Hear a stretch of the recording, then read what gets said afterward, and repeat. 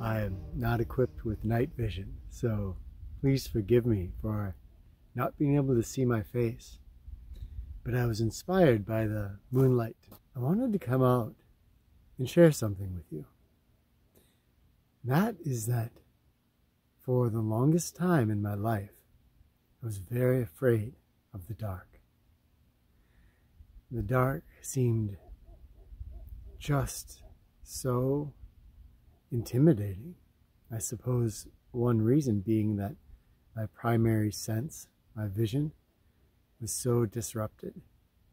And I had a very vivid imagination, so the night was also filled with all kinds of slavering beasts that wanted my blood. When I was 17, and I spent 3 months in the woods, I was very afraid my first few nights out in the dark. But over that 3 months, my view of the night changed.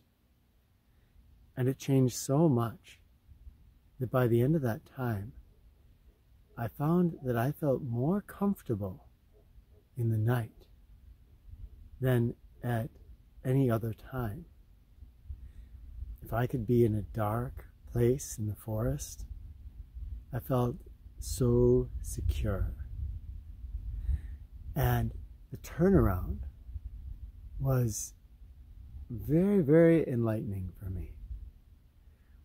I became aware of a world, an entire world that had been closed off to me before because of my fear. The night is a time of other creatures, of the owls and mysterious flying squirrels, the raccoons making their rounds. I've had some amazing memories, some amazing experiences sitting out in the forest at night and having encounters with creatures that I never would have had probably in the daytime. The night had me encounter glowing mushrooms in the forest. Strange sounds that I couldn't identify. Beautiful starscapes. And just the magical moments of being there in the forest, in the dark, in a space that humans seldom go. It was my own. Beautiful, magical, mysterious, immersive. Similarly, our youngest daughter, Liliana, recently developed a fear of spiders. And for some months over the winter, this fear has been inside of her.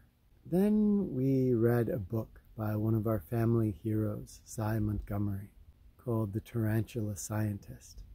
And in this book, she shares her adventures meeting these beautiful animals, these tarantulas, and how it changed her life.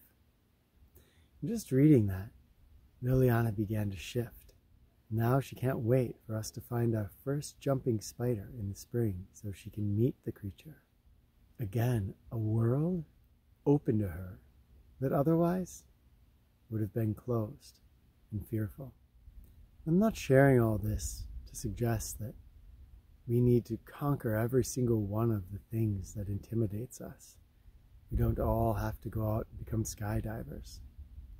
But there is a part of us that recognizes when something is really holding us back from life. It recognizes that the world we're being held back from by our fear is a world that holds great treasures for us. The night was such a world for me, and that the night is now open to me, accessible, welcoming, comfortable.